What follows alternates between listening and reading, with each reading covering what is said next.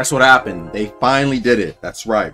They finally did the change that brought it back. Today we're going to be talking about the new update changes, right? They brought back Hell Mode. That's right. If you take a look at the changes, they made it to where every single relic, that's right, Sinner's Ash, Yunchu Idol, the Moon's Eye Tome, and the Smith's Alloy, as well as I think Void Sprite and Rain Sprite, but those are already there, can now drop in every single layer 1 chest, right?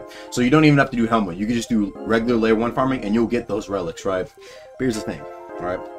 If you're not doing Hell Mode or like something that's like pretty difficult event wise, it's actually 2 times more rare than a curved and a crypt. It's actually incredibly rare to find any regular relic in just regular farming, right?